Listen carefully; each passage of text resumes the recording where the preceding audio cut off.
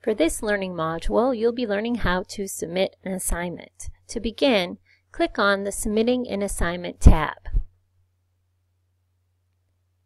By the end of this module, you'll be able to identify an assignment, upload an assignment, and submit an assignment, and review your submission. When you are looking for an assignment, you will always see this icon right here. It looks like a piece of paper with a pencil and a ruler. That indicates that this link is an assignment. For practice, we'll be uploading an assignment and submitting it through Blackboard. So when you look at this assignment tab, you should see a brief instruction here. For this assignment, submit a Word doc with your name, major, and hobbies. The attached file is the assignment itself.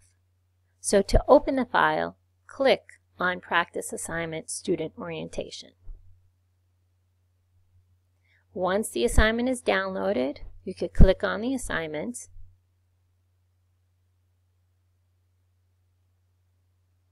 click on Enable Editing, and fill in your information. For me, I'm putting my name, my major, and hobbies. I will then save this assignment as something that allows the instructor to know it's my assignment. So I'll leave the name of the title and I'll just add my name to this.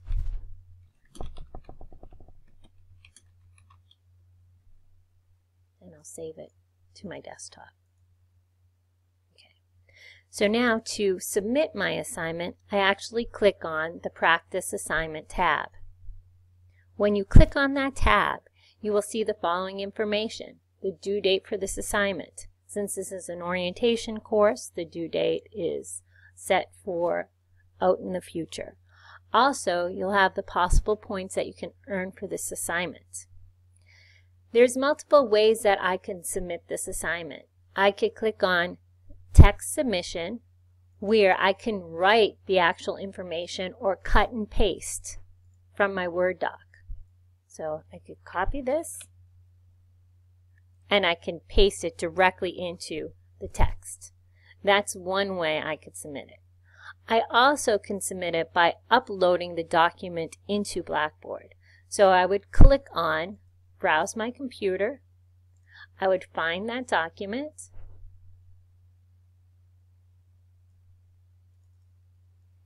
And then I would submit it.